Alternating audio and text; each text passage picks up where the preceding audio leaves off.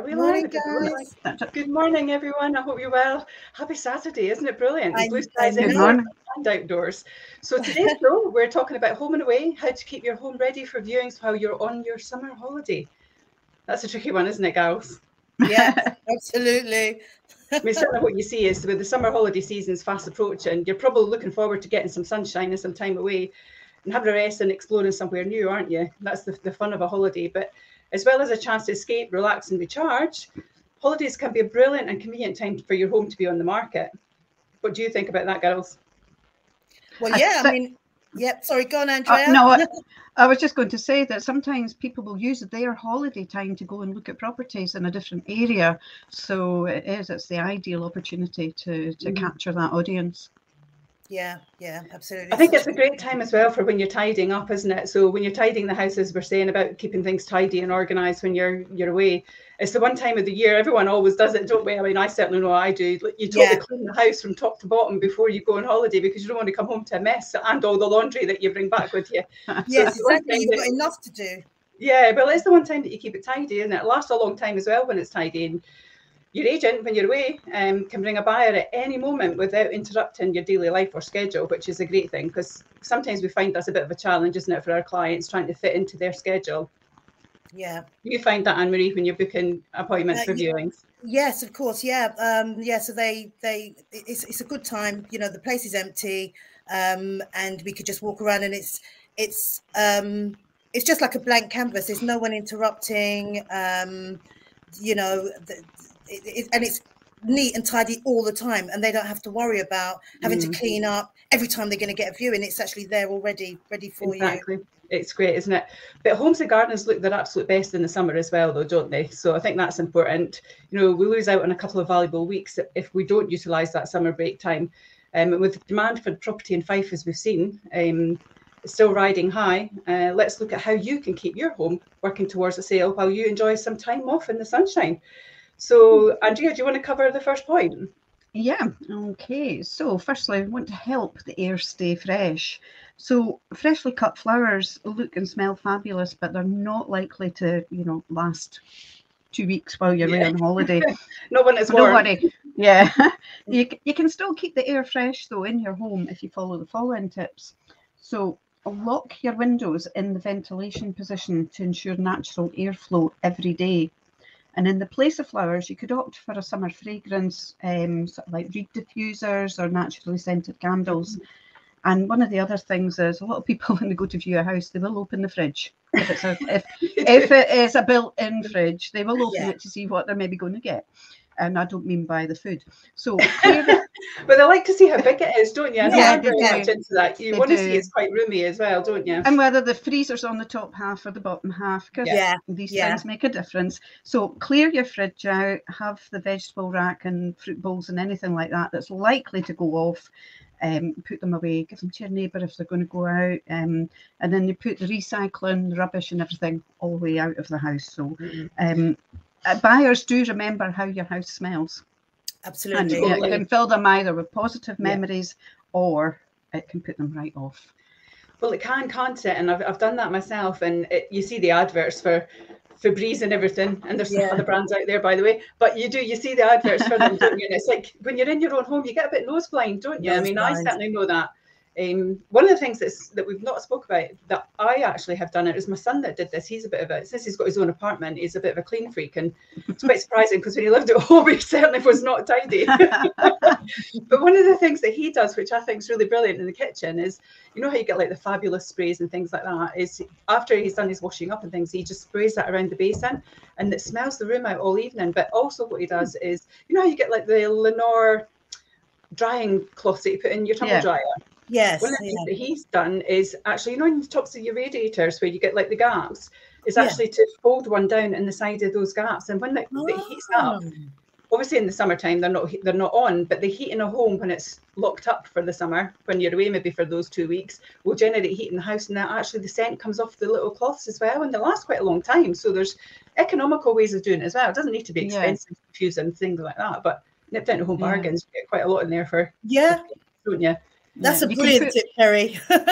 You can put those scented sheets in just inside your vacuum cleaner as well. Yes. So it'll blow out the nice scent as well. That's a thing as well, and that's a really good top tip actually, Andrea, because one of the things as well, especially if you have pets, I mean, I have a dog, you have as well, Andrea, and sometimes the Hoover can get a little bit doggy, and when you put it on, you know, the house smells great, and then you start to Hoover, and then actually the Hoover's making the smell, isn't it? So those little things are good to be in there. Yeah. Any other top tips, Anne-Marie, for keeping the air fresh? Well, personally, I've got plugins everywhere. I just like that smell as you come in through the door, you know, and it just hits you. It's nice. And as you say, anyone going to a property, you always remember what it smelled like, you know. Even as agents, we're like, oh yeah, that house. Oh yeah, that house. You know, you remember the smells. Definitely. Yeah. You know, the curb appeal as well. You know, when you approach the front door, the last thing you want to be right at the front door are the bins, the smelly bins. Yeah. So that's important as well. Get your neighbour to maybe put them out. If it's very hot, don't leave them in the sun. Yeah. Not only that, I think the bin thing's a good comment, but actually shoes as well. How many times do we go into a property and you go straight into the vestibule and you've got the shoe rack, especially in summertime when it's like all the kids' trainers, your trainers, you've been out walking all day, you've been out at the beach or whatever. Doesn't matter how much freshness you've got in a property. When you're on holiday, I would shift those into a closet somewhere as well. You don't need them at that moment in time when you're away, so it'd be a good idea just to kind of have them out the way, isn't it, and keep the place tight. Well, absolutely. Yeah, even before you go away, just either wash them, dry them, and then put them away, because you don't want to come back and open your wardrobe and have smelly trainers sort of jumping out at you. But you can put things like that in the freezer as well. You put them in a bag, put them in the freezer if you've got room, and it kills the smell. Definitely, it's a good idea. So what else do we want to talk about? I guess it's also, we're talking about when you're in the house, but it's getting access is a big thing for us, isn't it? Of course it is. So the second point I would say is make sure you sort your locks and keys out. So if you are going away for your couple of weeks break in the summertime and you've got an agent that's doing your viewings for you, part of being an estate agent is holding keys, dealing with alarms, looking up, locking up properly and following the procedures that you want at your home. For us, it's all in the day's work, but actually it's those little things that sometimes can be forgotten. And we've often done it ourselves, and we get to a property and yes, we might know there's an alarm system, but you know, where is it? What's the codes? How do we keep that confidential, contain it for our client, and obviously make sure that we access the property in a timely manner. A property that we've sold recently, I must admit the first time I went there, I was a little bit apprehensive because it had a inner door as well to the vestibule. So when you went in, the alarm didn't necessarily go off at that point. But one of the instructions when you came out was to make sure that you'd lock that inner door, because the letterbox, if it blows open the door inner, which then obviously sets the alarm off. So all of a sudden you've got all these little quirky things that you also need to remember, but it's really great to make sure that you've got your agent up to speed on all of that as well. And as I say, we often carry out viewings when our clients are away, so it's great for us to be able to have that access. And all we need from our clients really is a complete set of tested keys for your front door. A demo session from yourself is always really helpful. I know that's not always possible, so you know, if you want to do that documented, it's great. And that particular property I was at as well, they actually had a couple of garages, there was an outhouse, and there was multiple keys to the property.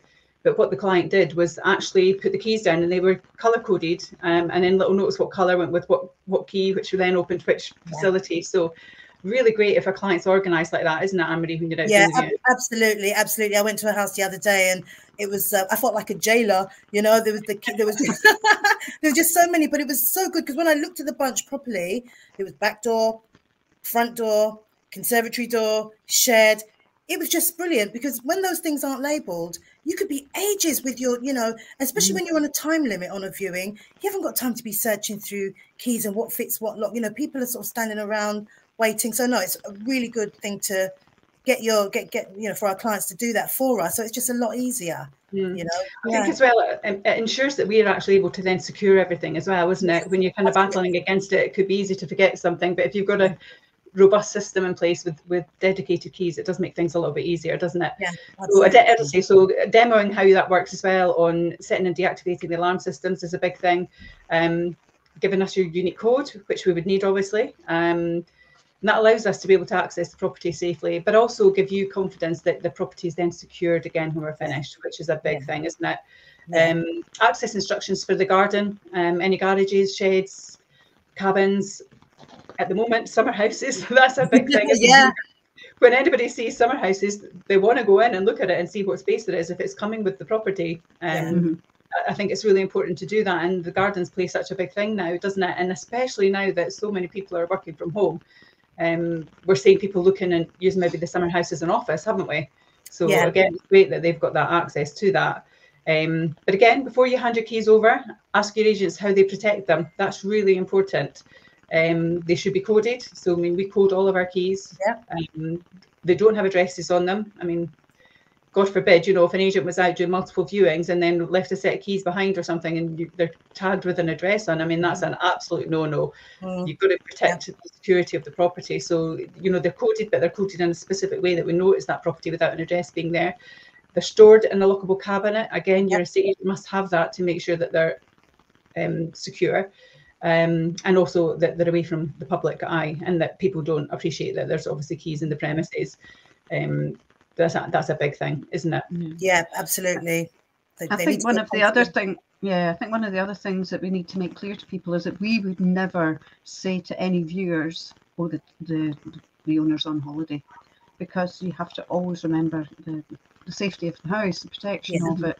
I mean, that is our responsibility. Yeah, really. Yeah, definitely. You've got to be mindful of that. That's something I'd never mention. You know, well, where are the vendors? You know, they're away, but they know we're doing the viewing, so they've made themselves scarce. That's all I'd say. Yeah. We just say we've arranged access for certain days. We don't really get into that conversation, do we? But that's a really good point, Andrea, and it's a good one to share. So the third point that we want to talk about, first impressions. That's a big thing, isn't it? Yeah, absolutely. So do you want to call this one, Anne-Marie? Yeah, okay. So, you know, even when you're happy on holiday, your home can maintain a sense of arrival. So use our we use our checklist below to serve a warm and welcome from the moment your viewers reach the front door to when they step inside. So it still has to have that warm welcoming feeling, even if you're not there, you're on holiday. As we say, they don't actually know you're on holiday. You know, like keep the curtains, blinds, internal doors open for an optimal flow of natural light. I think that's really important, especially if you've got dual aspect as well. Yes. Or you maybe have a property where the viewing's happening on a certain day and it's not a bright sunny day like we've got today. It's how do you maximise that light in the property, isn't it? Yeah, absolutely. We've got a property at the moment that I always get there early because it's quite a big property. Get in there, open the blinds, you know, and when we leave as well, we leave the doors open just to a certain point so that they're not all closed up. And it really works. You know, you walk into the property and it's just the air's flowing nicely. It doesn't have that locked up feeling, you know. So, yeah, as I said, you know, curtains, blinds, internal doors, just for the natural flow of light. What we do as well, we would pick up the post as well from the door. Yeah. You don't want to walk into a viewing and there's like all these, you know, envelopes piled up on the door. So we do that. If there isn't time because the view is right behind you, I would always say, oh, let me just get that out of the way, you know. It's dangerous as well. You can slip. So I always try and get those out of the way so they've got a clear way to, you know, when they come through the door. I think as well, at the moment, if you get the flyers for all the takeouts and things like that, you know, and menus and what have you, you don't want to see that on the floor. No. But secondly, as well, you know, if the post's on the mat, the address might be showing, and that's kind of confidential information as well. You know, we don't want anybody be able to see all that, do we? Yeah, that's right. That's right. So we always try to put them in a place where they're out of sight. You know, I'll pick them all up. You know, cupboard, a drawer. You know, anything like that. Also, you know, water any pots. You know, hanging baskets and windows. You know, maybe get someone to water those for you when you're away. I mean, we're only there doing viewings, but you know, just to keep it looking sort of fresh outside. If it's external pots hanging. You know, I think that's a really important one as well, because at the moment, unprecedented heat we're having just now, aren't we? In the next few days, I'm quite not. If I said this, I'm actually on holiday this week. Have I told everyone this? So I'm on a holiday, so I'm quite enjoying the sunshine that we're having. But what I am noticing is how warm the house is. You know, even if I just nip out to the beach with Jock and then I'm coming home when the house has been locked up for just that hour and a half or so, then suddenly it's really, really warm. And again, if you're dog walking, do it first thing in the morning so it's not too hot for your little furry friends. Yeah, did you hear about the 5-second rule? If you cannot keep your hand on tarmac or on the pavement for more than 5 seconds, it is too hot for your dog. Absolutely. And at the end of the day, you know, he's not going to be coming to any harm if he doesn't get walked for one day, but he will if he goes outside in peak heat. So anyway, we digress, but it's a good thing though. But certainly, yeah, I'm finding that the house is really warm. So you make a really good point there, Anne-Marie, and making sure that the doors and windows are open and you're creating that airflow. And I'm doing it actually even when I'm out, is just putting it on that lock position where it's kind of the security bit, but it's just slightly open. Yeah, so again, like still a ventilated coming position. Yeah, exactly. So you've got it in that ventilated position. You're right. So the other big challenge, I guess, as well, is the kind of leaving everything neat and tidy. How do we achieve that, Andrea? Well, I don't think I've ever achieved that yet. So, but anyway, once you've found your flip-flops and selected your swimwear and you've packed all your sun lotion and everything, there are some things that you can just quick go around, leave the kitchen and bathrooms clean, sparkling, with nice products on display. Don't leave your sort of half-empty shampoo lying in the bottom of the bath. Actually, that's a really good point, and that's something that we see when we go to viewings or when a photographer goes out. You'll get that in the bathrooms, won't you? You'll see all. I know that a house is lived in, and you want it to be that way. And people, when they're coming to view your house, they want to see that it's a lived-in home, and that's not too clinical. But things like that, like half jars of like hand wash and lotions and potions, they are a bit of a no-no, aren't they? Yeah, definitely. It's too personal. No one really wants to see that. No. Really. Yeah, I mean, you're trying to make an impression as well. You know, yes, you want people to say it's a home and it's lived in, and it's not a show home, but you know, there are balance, boundaries as to what is acceptable to leave on show. So how would you overcome that then, Andrea? How would you prepare a home for that? Would you kind of have a special box that you could put everything in? Are we quick? Yeah, easily. And if you've got cupboard space, if not, I mean, you might be a 2-car family. Put the stuff you're not needing in your car. Just put it in black bags, put it in the car, hide it in the boot while you go away on your holiday with your other car. Or just hide it in a shed if you've got a shed. Most people do actually prepare their houses pretty well for sale anyway, and you know they'll buy that special set of towels just to have neatly there, and you know little ornaments and things that they buy out of B&M and other well-known stores to make their houses look dressed. But yeah, no, I mean I did it. You know, I think everybody probably does it. But anyway, things like toothpaste and that, just put them all away in the cupboard. Nobody needs to see your toothbrushes and other things. So I think with the toothbrushes as well, you never want to leave your toothbrush out just in case you have an unwelcome visitor and your toothbrush gets used for something else. Yeah, exactly, because you'd never know. You'd be using it again. You sound like a Facebook reel there. You'll never know. You'll never know. I might make it into one. Anyway, in the living room, plump up your couch cushions, clear coffee tables and vacuum the floors. In the bedrooms, make the beds. Don't leave unmade beds. Just tidy up the dressing table and, you know, get any laundry into baskets, or put it into the washing machine and just leave it in the washing machine and it's ready there when you come back. Yeah, I think that's a big thing as well. It's not only about keeping that tidiness as well, but laundry baskets, depending on what ones you have. You know, if you've got like the plastic ones that have the holes in them and you've left a whole basket of laundry, perhaps, before you've gone on holiday, after 2 weeks, that's going to be quite ripe. So you want to be doing something about that. The next bit is children's toys. Now, if you've got a young family, they have loads of toys, and it's impossible to hide everything away. So leave it neat. You know, leave them in sets together. You know, if they've got like the cowboy town or the big red bus and things like that, leave them together in one place and not scattered about.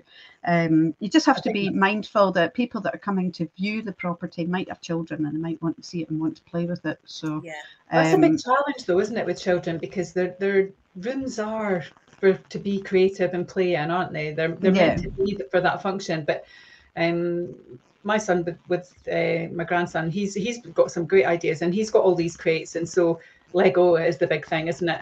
Oh yeah. When you stand on a piece of Lego, oh my goodness. that's so. But anyway, Lego is a big thing as well, and kids like creative play and colours and paints and all this kind of thing. And I think having the crates are just fantastic because you can fill them up quite easily and just pop them onto the beds. And I think that makes a big difference for keeping things tidy, doesn't it? Yeah, yeah. My son's 29 and still buys Lego. Lego's for all ages. Yeah. Quite therapeutic. Yeah. So also you have to think about your garden and leaving that tidy as well. So set the garden furniture up. But if it's got cushions, non-waterproof cushions and things on it, put them away in storage, because you don't want them to get absolutely ruined.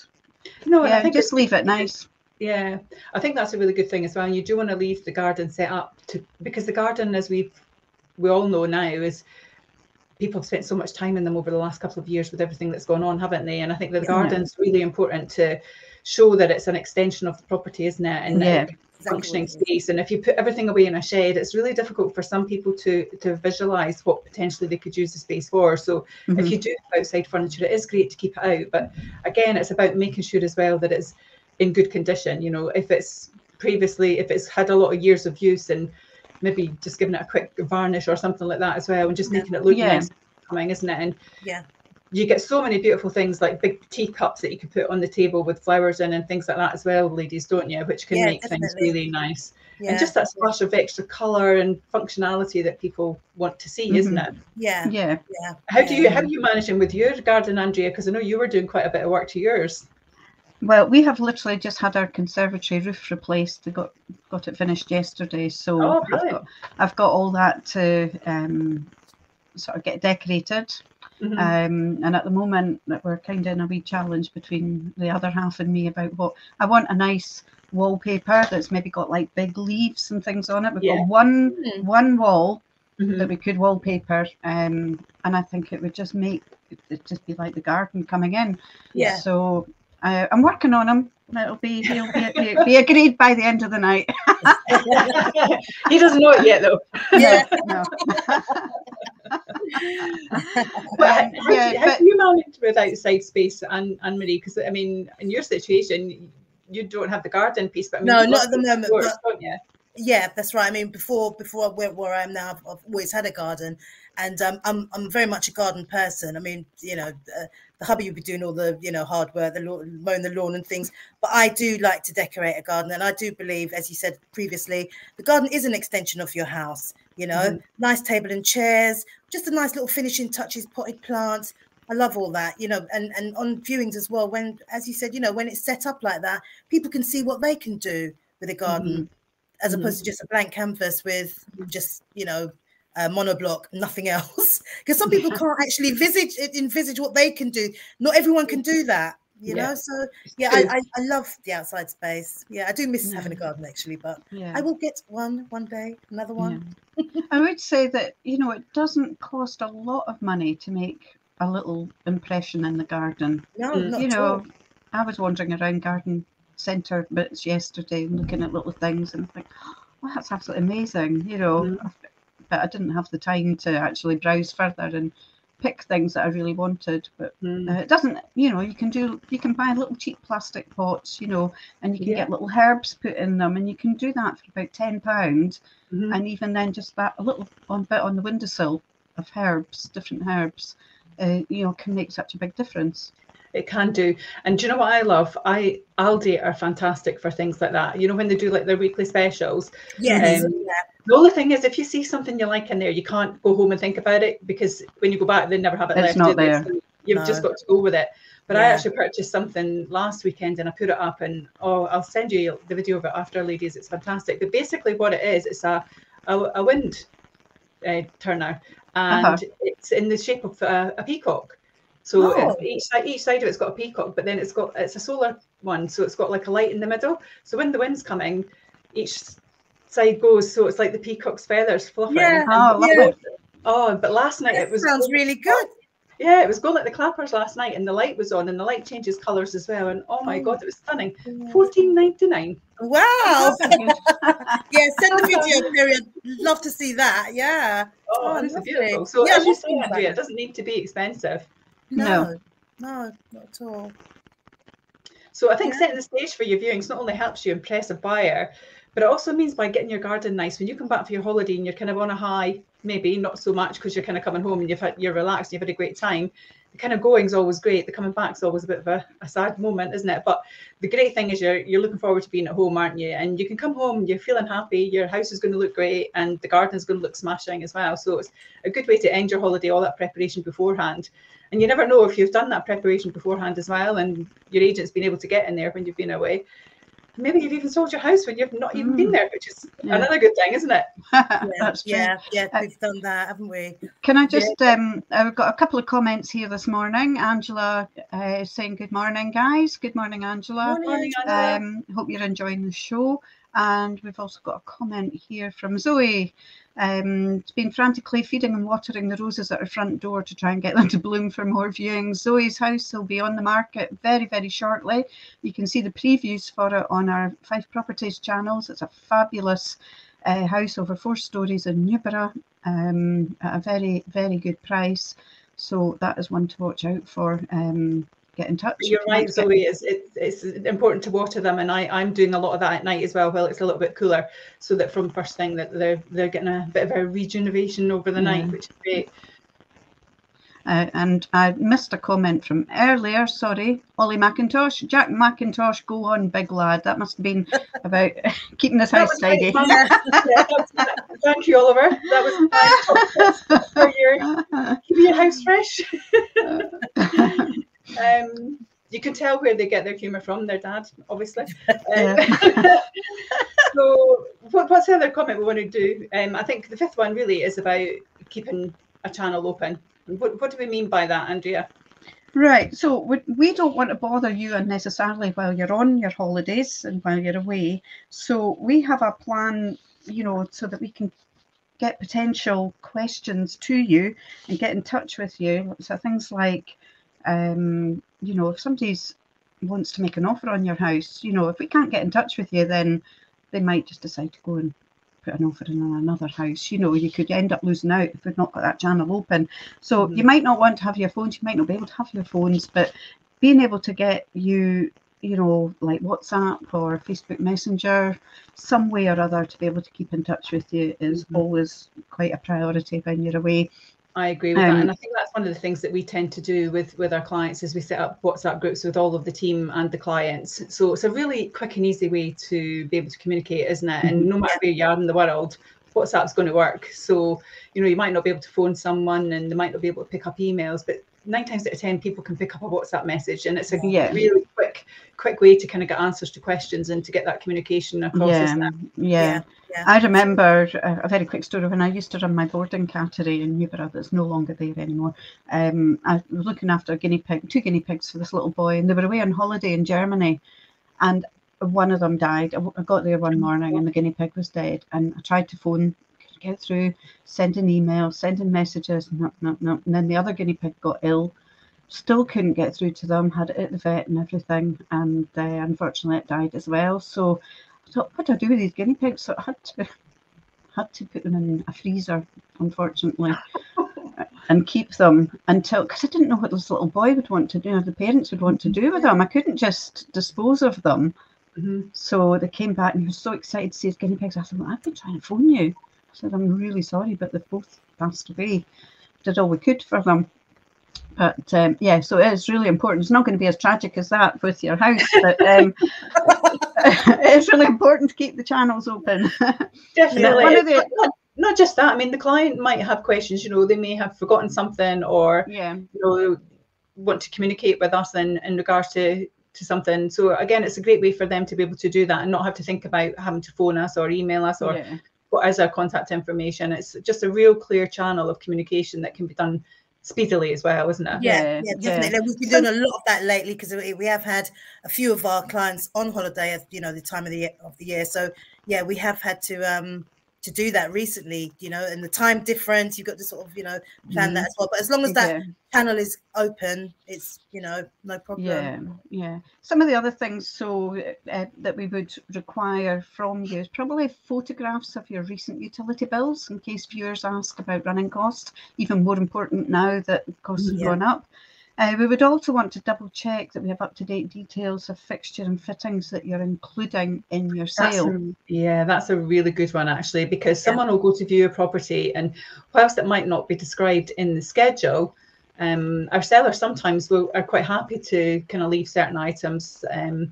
And I had that situation just last week as well when I was doing a viewing, and people that have bought that property, it's a beautiful property and lots of character in there, but there was a light shade, for instance, that was quite antique looking. It was just absolutely stunning, and they said, you know, nothing else in the house we would like except for that. Is it possible for us to have that? So it was really great for me to be able to communicate quickly, because, you know, little things can make a difference, and actually that support and that relationship's getting built with that communication, isn't it? And great for your client to be able to give you a quick answer, great for the buyer who's getting that quick result as well, but it just shows efficiency in motion as well for how we're doing things, isn't it?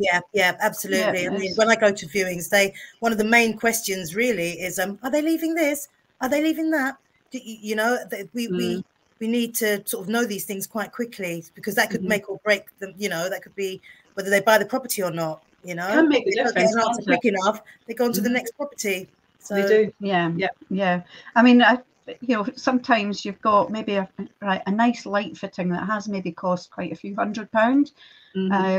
But you know, and they think, oh no, we're not leaving that. We're not leaving that. I said, look, or the TV that's fixed onto the wall. No, we're not leaving that. I said, look a minute, you're maybe going to get 10,000, 20,000 more for your house. Go and buy another one. Exactly. Just leave that one. Yeah. But sometimes they might have sentimental value to that. That's what I was just going to say.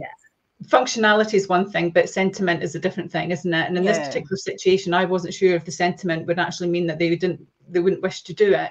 They did in the end, but it was great just to have that quick communication. So you're right. I think having an understanding of what is remaining, because not only that, it's Anne-Marie and I sometimes won't be at the property through the kind of bringing it to market phase. We're only there once we go to the viewing. So if it's not detailed in the schedule, then we don't know. So it's really important that we get that information up front. It does make a difference. Absolutely. I think the reason that we never detail things in our schedules is because a lot of it can be left to negotiations. Yeah, because that's another thing I do say. If I'm not sure if they're leaving it or not, what I would say is, you know, any freestanding items are usually negotiable on an offer. So that's something that, you know, we can look into, and which is true, because they may not have even mentioned it when they bring in the house on the market. So that's another thing I say to people as well. Just tell the husband not to linger around the kitchen too long. Be counted as a freestanding option. Oh dear.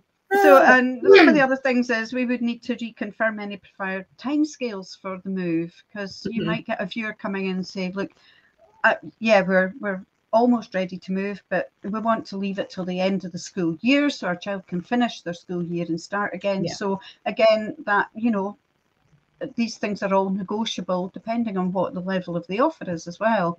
But we do need to be able to communicate fairly fast with that. And I think there's not only that, there's here we Good go. Morning. Hello, good morning. Hi folks, how are you? Hi, fine, thanks. Good stuff. You're late. What time do you call this then? Trying to do anything about the planes. EasyJet, not so easy. So we're one. Yay! Ooh. Who would have thought that? I know. Do you want to tell us a little bit about that, Jim? Best community fundraiser, apparently. Apparently, that out of Agents Giving, which is part of the whole agency network in Britain, decided out of every single estate agent in Britain, we were the best community fundraiser in terms of what we were doing and the engagement with our community and actually giving back to our community as well. So it's a pretty, I mean, for me, it's just like, well, I just do that every day anyway, so what does it matter? Whereas for them, it's like, oh my God, you actually do something that no one else does, way beyond what every other estate agent does in Britain. And that's why you deserve the award. So we'll just keep doing it. I'm going up to the pump track after this. So Kennewy's got the pump track. There's 250,000 to build a state-of-the-art pump track for BMX bikes and stuff like that up in Kenneway. So that's live at 11 o'clock today. That's going to be on, and there's going to be bands and events and everything all the way throughout the day in the Kenneway, in Kenneway itself. So if anybody gets a chance, go up, and we'll be doing a live broadcast there around about just up to 11 o'clock. Right after this, I'll be knitting up there. Very good. Oh, congratulations again. Another doorstop for the collection. Well, but I mean, Jim, I know you're not really one for picking up trophies, and you do it because it's in your heart and you want to kind of give back to your community. And at the end of the day, our clients help us do that, don't they? Listen, the only way, just let me reiterate this, the only way we can continue to contribute and give back to the community is because people endorse us and they also use us, more importantly, and that's where we get the money from.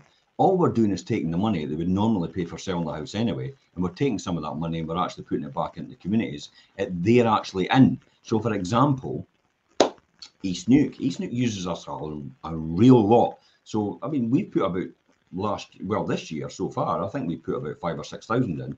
But out of the 30,000 we'll give away this year, if East Neuk's the biggest area, then they'll get the biggest proportion of that 30,000. If St Andrews is the biggest area, they'll get the biggest proportion. Of Cooper or Leven or Glenrothes or Kirkcaldy or Dunfermline are the biggest areas. But proportionally, it will be split based on the amount of fees we actually get from each area. So if every one of them gave us the same proportionate amount, that £30,000 will be split between all these different communities in the same proportion to that.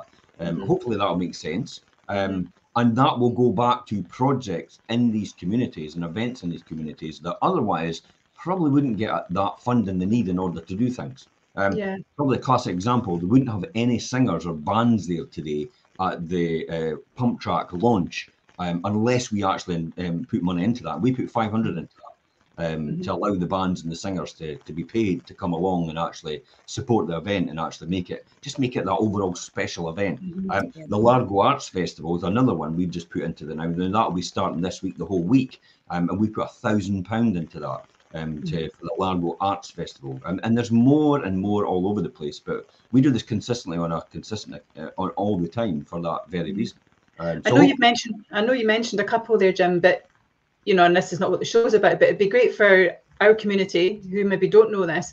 What other charities or events or little businesses have we helped recently over the last maybe 6-7 months?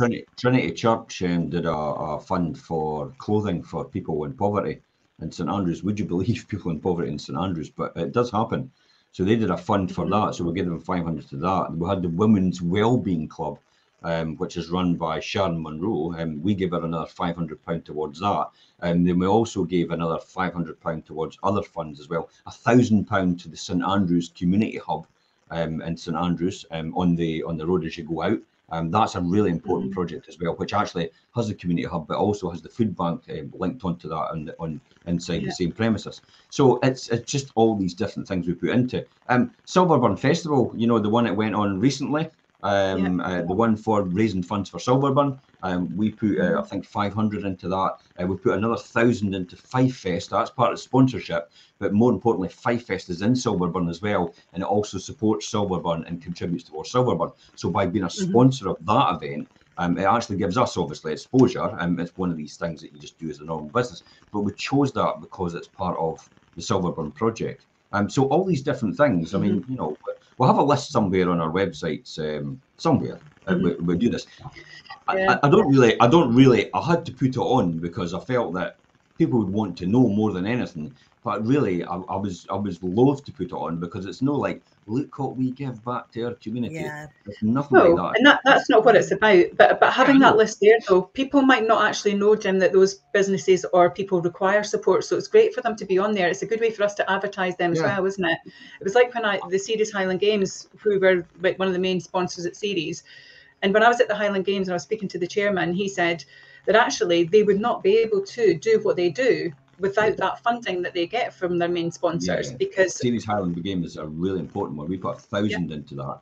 but we also put 1,000 into them the year before when they had the heavies because of lockdown. They could only do something up the back of Dangerfield, you know, in the estate up there. I think it's the Montrave estate, possibly. Yeah. So we put 1,000 into them as well because they, you know, these people come along to these events purposely for competition, and they'll only come along if they're actually a purse or something like that to win. And it's a lot of money, and it's a lot of money to put that event on. So we supported that event in lockdown last year because they wanted to do that, and we wanted to sustain the Series Highland Games and keep it going. It's been going ever since they came back from the Battle of Bannockburn. Would you believe that? 1314. Yeah. The people of Ceres was decreed by Robert the Bruce. 1314, they came back from the Battle of Bannockburn, and it was a celebration for the people coming back from the Battle of Bannockburn. That's what it was all about. And it's been the Highland Games, and it's been running from ever since that time in Ceres. Just let that sink in. Over 700 years. Yeah, that's been going on. That's generations of people. It's just it's a real good privilege. It's a privilege really to be involved in them. And other projects as well. The WAVE project out in St Andrews was an important one because that's taken children from challenged backgrounds and actually helping them by, you know, taking them down. Rory takes them down to takes them down to surf and learn to surf and stuff like that. But it's actually very successful in helping them relax and calm and de-stress and just overcome anxiety. So it's the projects that otherwise possibly wouldn't get funding from mainstream sources that we will specifically target because we know they're not going to happen without our help. You know, everybody supports certain projects, and that's great. And we will now and again. I think, well, Cancer Research, no, Dementia UK, Alzheimer's UK. We actually supported through Penny because Penny did that 11,000 miles walk in Britain. And so we supported her and topped her up to the 100,000 level when it was near there. Plus, you know, we managed to get her put in the Old Course Hotel for the night as well. It's just part of a thank you for raising so much money for Alzheimer's UK. And then we got Penny and Alzheimer's UK on a show and did a show all about them and did another fundraising exercise for them. So it's these sort of things that I think are important. To be honest, this is the only reason I do what I'm doing here. I've got no desire to earn any more money, really. And I know that sounds daft, but how much do you need? You know, there's only so much money you can make, and all the rest is just for show. And I'm not a show person. I don't enjoy that. I would rather just somebody else needs it more than me, and I can make it. So why would I not make it and give it to them so they can? They can't. And that's the sort of, it's been indoctrinated into me for the last 30 years from people far more successful than me in the very beginning when I first started, way before I started buying property, way before I started developing my career as a trainee accountant. These people actually mentored me and actually helped me and more or less did it all for free and said, this is what they do. I mean, they were opening orangutan sanctuaries and stuff like that. And it's like funding the whole thing. That's how big they were in terms of what their projects were doing. So I just want to do the same. My swim project will be coming back as well. And I want to see if I can resurrect that and the fact that we're going to see if I can get something in Fife done where every child could be able, has the facility to be able to swim before they get to high school. Because apparently they don't do that in primary schools anymore. They don't actually swim. They don't teach them the swimming lessons anymore. They have to go and get that themselves. So people that have not got that availability and not got that funding to do that, potentially they'll get lost, they'll lose out. And by the time they get to high school, we've got another generation of children who actually can't swim, who put their life at risk when they go to the beach or the sea, especially around the and St Andrews and Leven as well, because which is behind me. big risk, there they go. There's a big risk for that. So, and I only found that out because we were doing the triathlon events. So again, teaming up with Triathlon Scotland possibly, and we'll take all the schools, the primary schools, the P6 and P7, and we'll let them try out triathlon for the first time in conjunction with Triathlon Scotland. So we did that in Cooper. It was very successful. We were about to do it with 440 pupils in Leven, and unfortunately lockdown came in and that put a spanner in the works for that. So this is all projects that I want to get back to, and I want to start doing again and supporting again, because the enthusiasm it comes through from children, and that's where we're targeting, and how we were helping them. and their self-belief by getting them involved in triathlon, and just thinking, wow, I've actually done a bit. I've actually been doing triathlon, because people hear the word and they immediately say, oh, I can't do triathlon. I hear it every time, and I'm going, well, can you go on a bike? Yeah, absolutely. Can you walk? Absolutely. Can you swim? Absolutely. Okay, so put the three of them together and you can do triathlon. Yeah. So where's the mental block here? So it's actually teaching the younger generation to lift the lid on that feeling that they've got, and actually understand how to go forward. MCR Pathways is another project I'm involved in just now, and I've just gone through Disclosure Scotland check, and it's all fine. It should be. I know that anyway. So that's all fine. So I'll be paired up with a child, and I'll be their mentor for the next 2 or 3 years, a child that's been in care and needs support, because their results suggest that a child in care, if they don't have a mentor, they're probably 34% more likely to go into further education or find a job or training or anything like that. If you introduce a mentor into that, it goes up to something like 70%. It doubles the chances for a child in care. So that's another thing I want to see, and I want to pursue to see what happens with that, and see if there's something I can add value to in their process, and actually help them grow and sustain it to a bigger model throughout the UK, because they are throughout the UK right now. So the school that I'm getting involved in is Glenwood High School over in Glenrothes, but there's other schools actually not put themselves forward yet.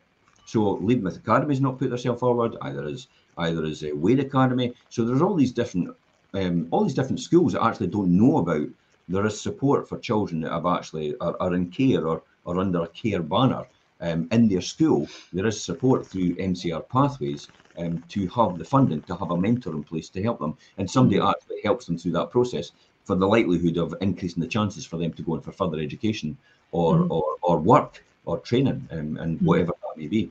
So I think it's exciting times. You know, that's it's exciting, but I think the message that's really coming through for me with what you've said there, Jim, and I know some of it is monetary, but it's not about the monetary aspect or giving money.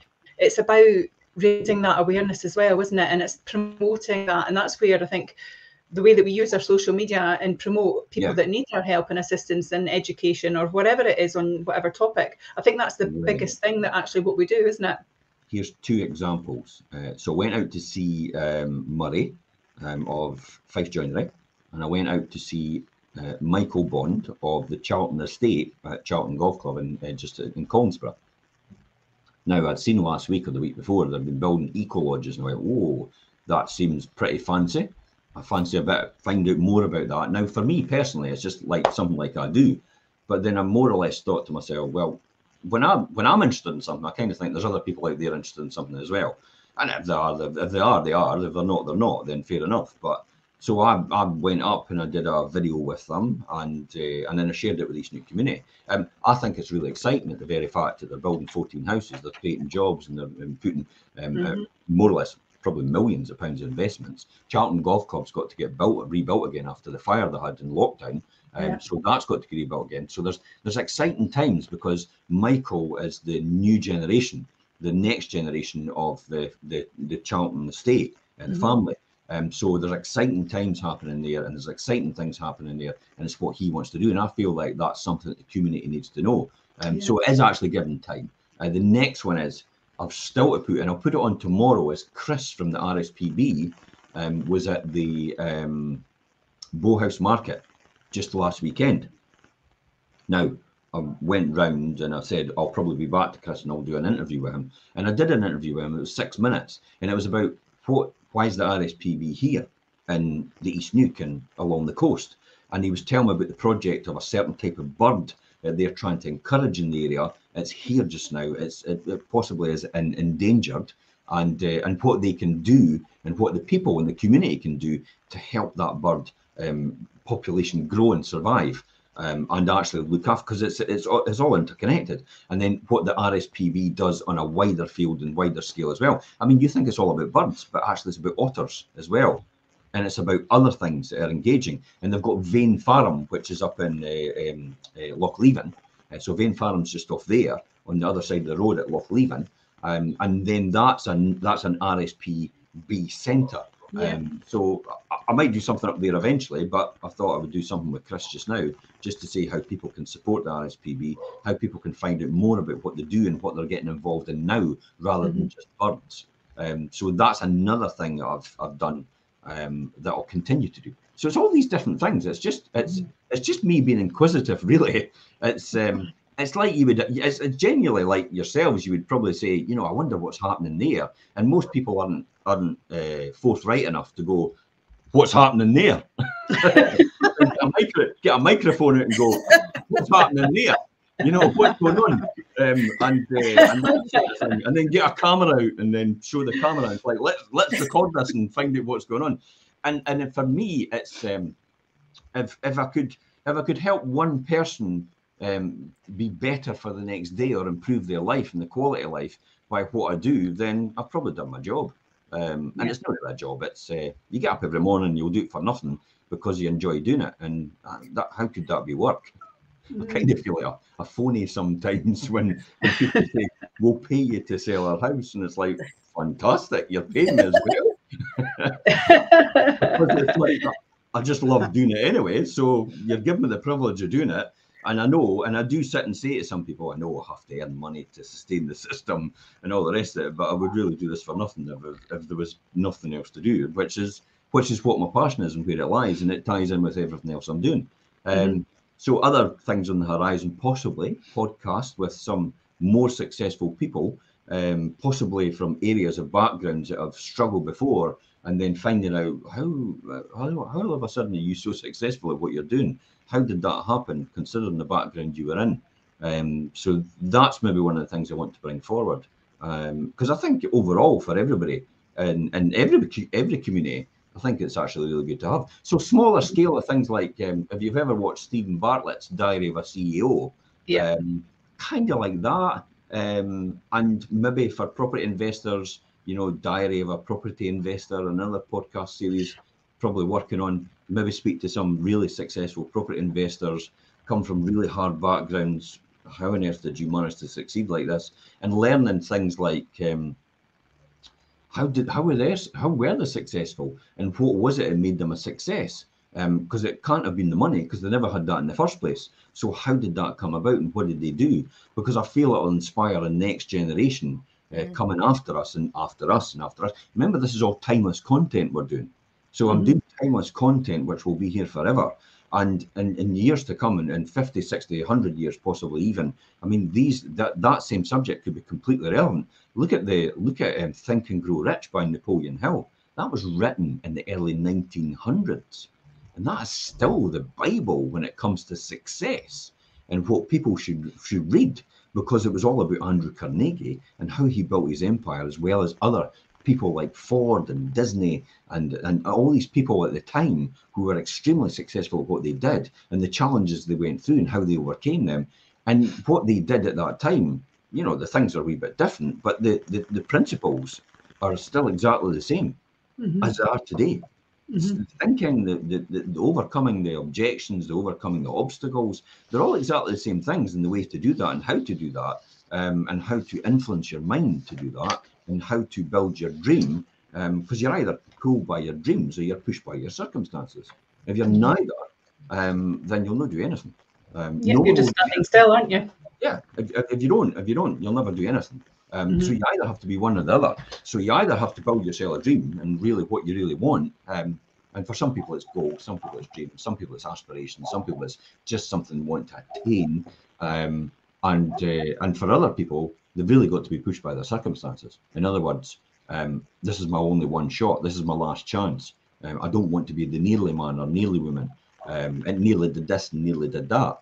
So these are all different podcasts as well. I'm kind of thinking I want to explore and take further forward. But we do that kind of a wee bit on the Wealth Creation Show, and other shows as well. We'll have one-off people in the Sunday slots that we used to do, and I do that now and again. So so let's see where it takes us. Exciting times, and it just so happens, you know, this is sort of the thing that keeps everything going and allows me the luxury to do that for other people. So, you know, I could only say thank you very much to all our customers out there for using us. Thank you very much to all the tenants that actually stay with us, because that provides income as well. It comes into the business. Thank you very much to the buyers and the sellers and the mortgages, all arranged, and the the solicitors that work with us as well. It's like all these different people come in and they build that whole thing. So this thing isn't for me really. This thing is a combination of everybody else that's involved with me, like yourselves as well, have actually helped us to achieve this and helped me to achieve this. But that's why it's got Fife Properties written on it, and it's not got Jim Parker, because no man is an island. That's a well-known saying. True. Joe Strummer, Joe Strummer from the Clash, actually, he has a foundation, the Strummer Foundation, and that's his tagline: "No man is an island." You without people, you're nothing. That's the sort of thing. That's their tagline: "Without people, you're nothing." It's all the moving parts that come together to make it happen, isn't it? That's how it's achieved. Absolutely.